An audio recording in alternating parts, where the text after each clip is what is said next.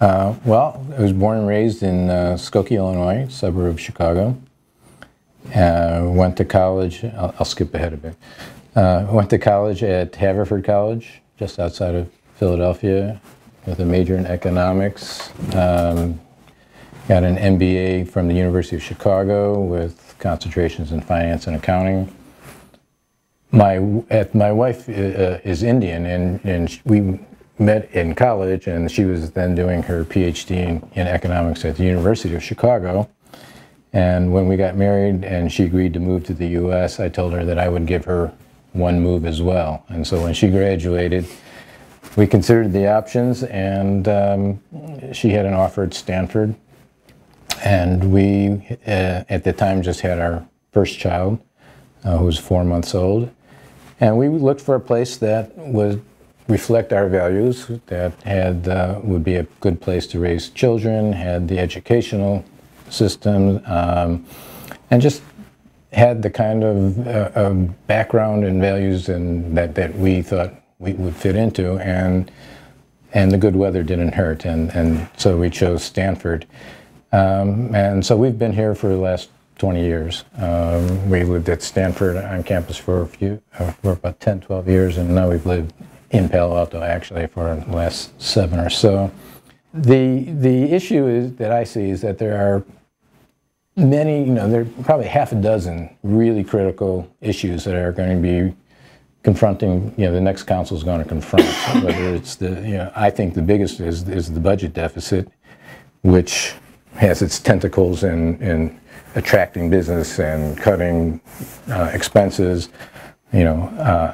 I think possibly even bigger than that, and the most, shall we say, ignored issue is going to be how we're going to pay for our infrastructure needs over the next 20 years. High-speed rail, affordable housing, development, but at the same time maintaining quality of life. So there's a lot of big issues that are coming up for the next council.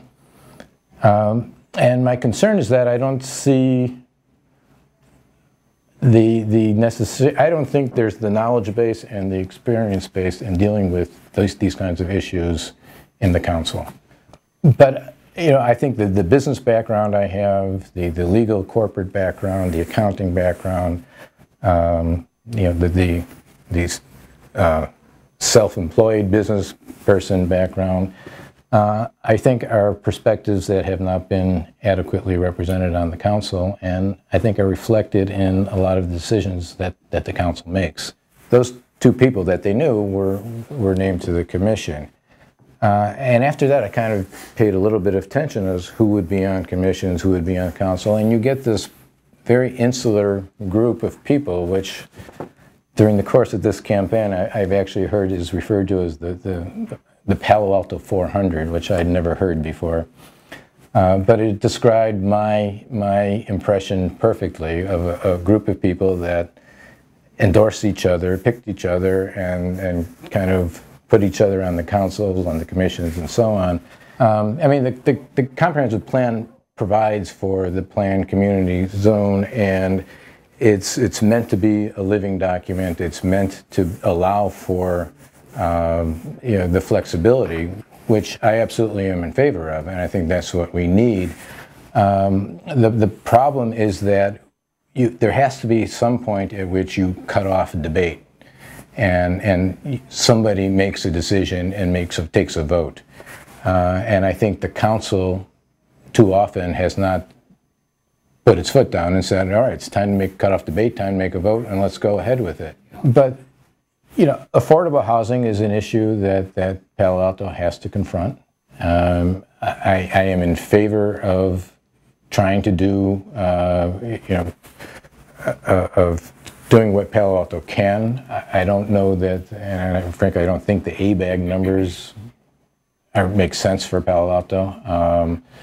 But I do recognize that there is a responsibility if we are going to try to be a diverse community to create affordable housing.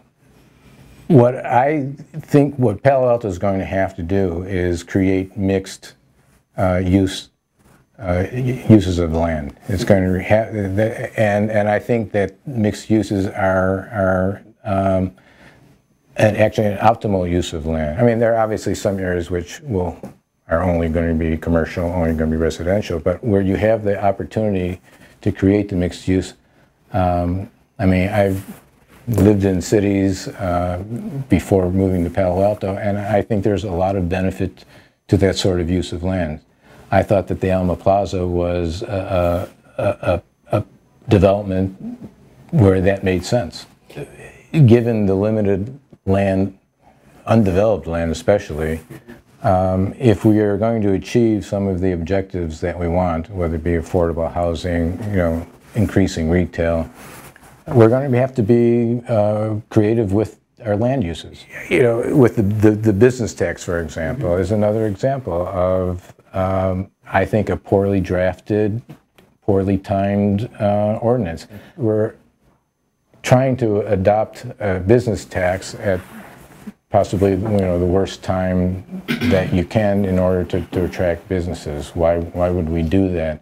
And why would you construct it the way it's been constructed? I mean, I was just reading the ordinance, the language in my sample ballot that came out.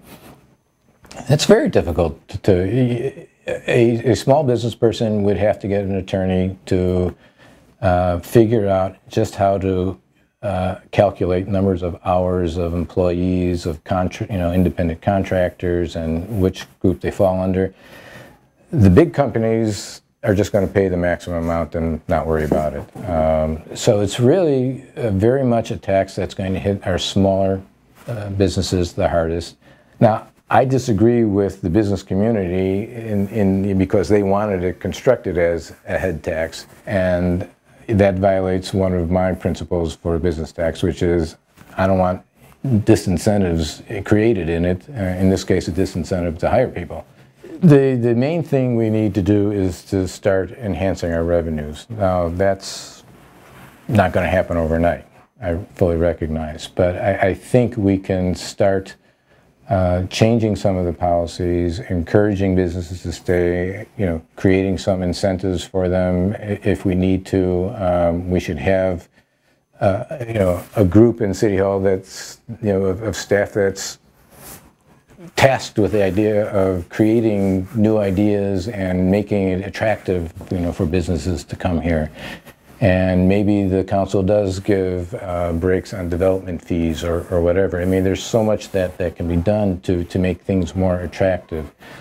So I think that's going to be where you start, but that's going to take some time, and we're probably not going to see, hopefully with Tesla coming back, maybe that's a sign of things that are going to change, even though they left their showroom in Menlo Park.